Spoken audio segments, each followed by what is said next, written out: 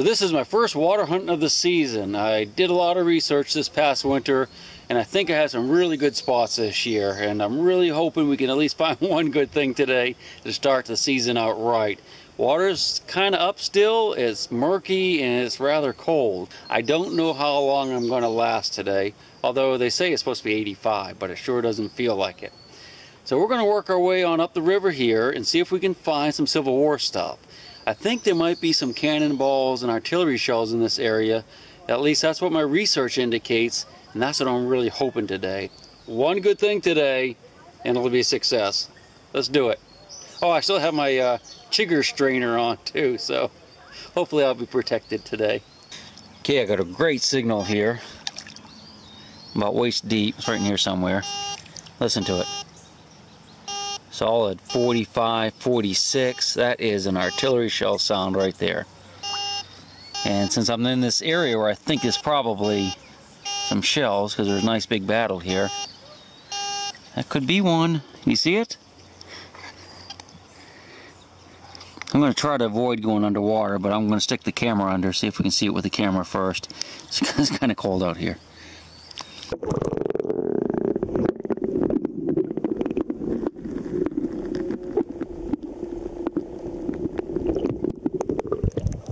Yeah, I'm gonna have to put my mask on. I'll go down there and take a look at it.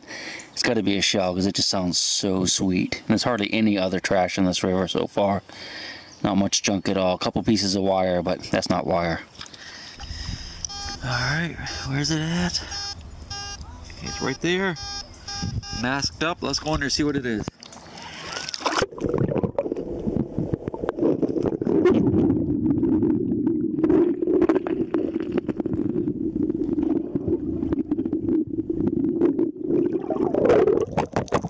I couldn't tell for sure. It's hard to stay down with this wetsuit on. Boy, that hair's in my way too. It's all floating in front of my mask. Let's try it again.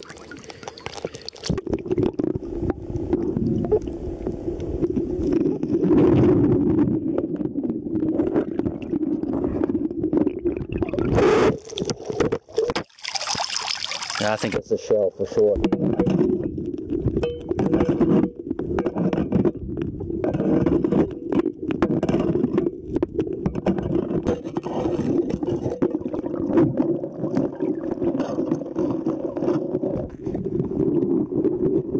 Alright, I got it on my pick. I haven't looked at it yet. It feels kind of light though. What is it? Oh, it's a shell. Yes, indeed. Well, I think it looks like an egg. Maybe it is an egg, I don't know. Yeah, that's a 6-pounder, man. This is a 6-pound cannonball, I bet you. We'll break that crust off the outside and take a look at it here in a minute. It's got to be what that is. I don't know what else would be that shape. That's about right. That's about a 6-pound. So wheat, shell number 1 of the year. We hope. So I'm about 20 feet upriver from that cannonball I just dug. Well, what I think is a cannonball. At least I hope. And I got another really good signal here. But there's a great big log in the river. I thought it was a telephone pole, that maybe I had some type of spike or something, but it's sounding really good now, and it's down below the pole. Yeah, see, it's right in the 40s too. Yeah. Oh, that sounds good, doesn't it? Look at that, it's right around 45, just like the other one. I'm just going to use my pick to try to get it real quick. So I got the pick out with the big magnet. Let's go down and see if we can grab it. There it is. Ah, yeah, boy, it feels solid too. That feels like a good one right there. Can't quite get it with the magnet though. It's still stuck. Yeah, I'm gonna have to kick it a little bit with my foot. Hopefully we can get it to come out of there. I do just kind of wave my foot back and forth. Tears the boots up pretty bad, but I don't have much of a choice. Try again with the pick. Yeah, it's still there. Nice and solid.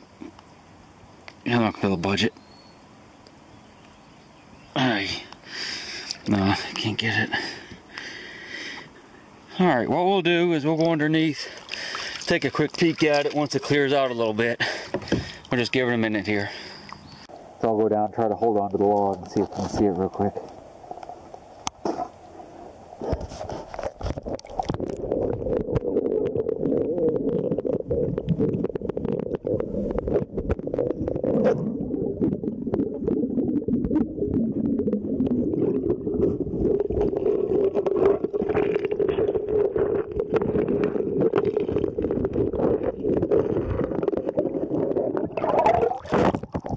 Alright, I got the pick stuck to it, so hopefully we can find it this time.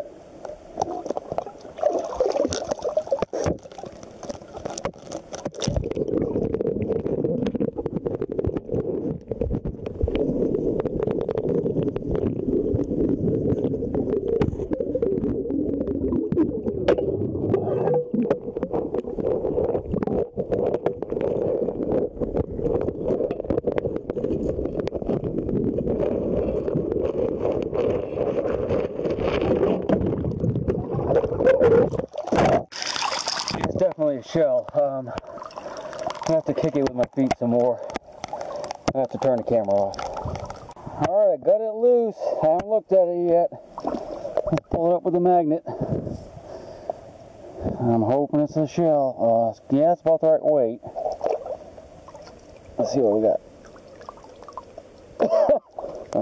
Yeah, it's a shell. Sweet, look at that. Look at, oh man, I dropped it. On my foot. Alright, I got it again. Alright, let's see what we have.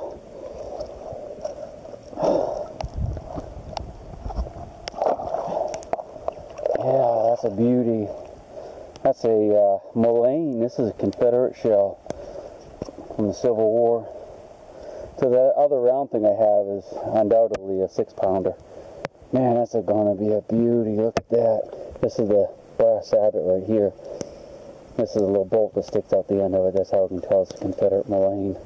That's going to be a beauty right there. Now this is 2 shells in like 20 feet, you know, maybe 5 minutes. So, man, there could be hundreds of them in here. Thousands of them. Oh, this is awesome. Oh, man, this is so awesome.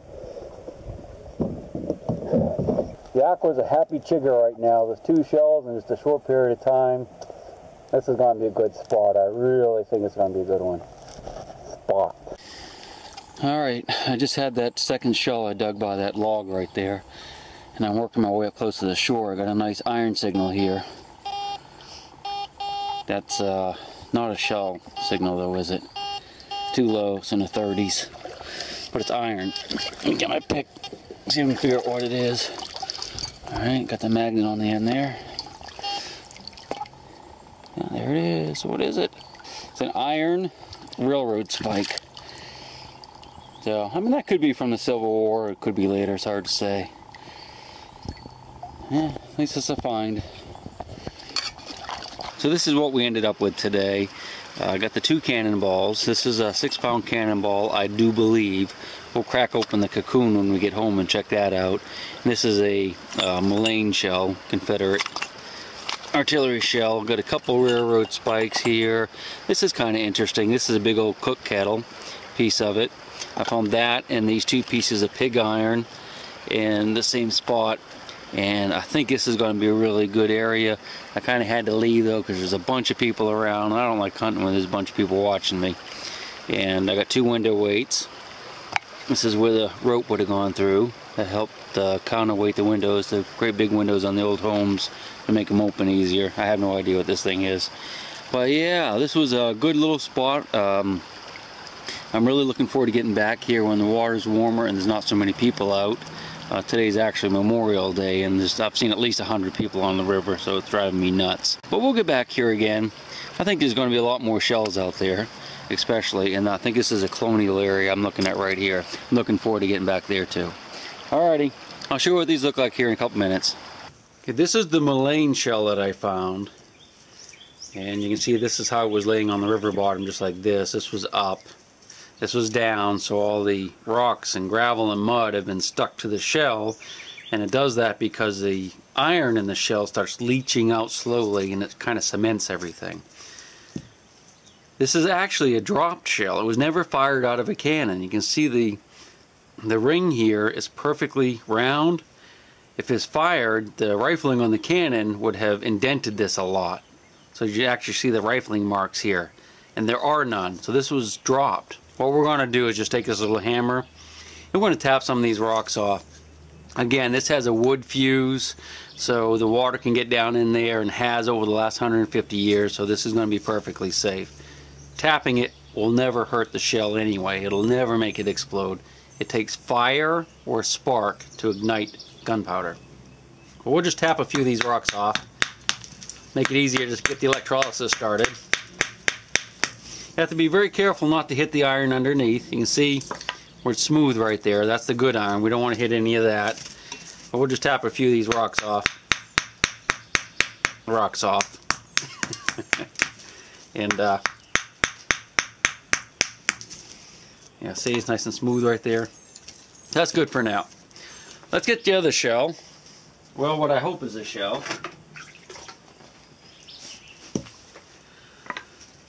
I'm thinking this is probably a 6-pound round ball, or just regular cannonball. It's a little bit oblong, but that's probably just because of the way it was laying and the way the rocks got cemented to it. Let's go ahead and tap this off, see what happens. And I can see it right there, it's coming through. It's starting to come off there. So it's not a very thick layer, which is good. That's definitely a cannonball.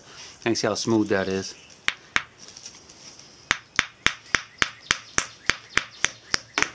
This is going to be a nice one. I hope.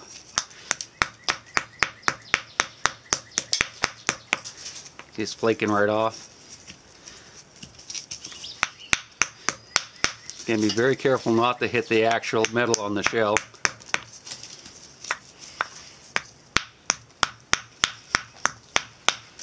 You don't want to dent it.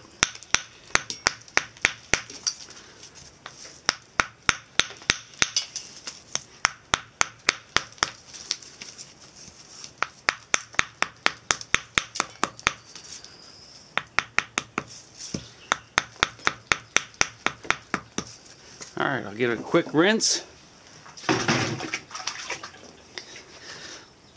Look at that bad boy. That thing pretty? This is a 6-pound solid shot. There's no fuse in it, so it's not hollow, and there's no gunpowder. It's just a solid iron ball. That is nice. A little electrolysis on this. A little hot wax. You can see a mold seam right here. And that's going to be a beautiful shell. Love it.